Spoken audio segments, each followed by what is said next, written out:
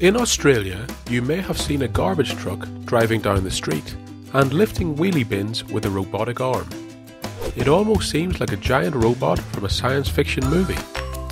These type of garbage and recycling trucks are called side load trucks and are extra efficient for municipal or council collections, where wheelie bins are positioned at the side of a road.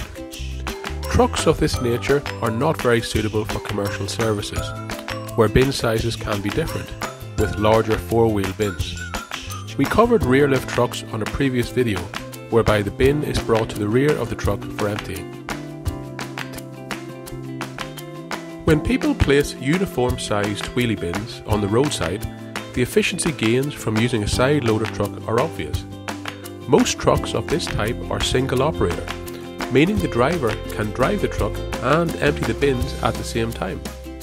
Side loaders are precisely what their name suggests. The hydraulic arm that lifts the waste container operates from the side.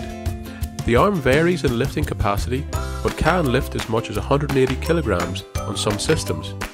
The arm can lift roughly 6 bins per minute.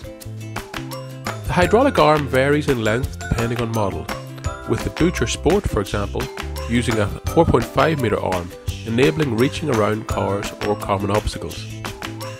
Side load trucks come with significant safety benefits, as drivers and operators avoid common back and repetitive strain injuries. The more modern trucks also come with fully integrated camera systems, which provide the operator with visible proximity notifications for pedestrians and obstacles near the machine. We hope this short video gives you a better understanding of the recycling and waste machines you see on your own street. For lots more recycling info, visit us at waster.com.au or like and subscribe below.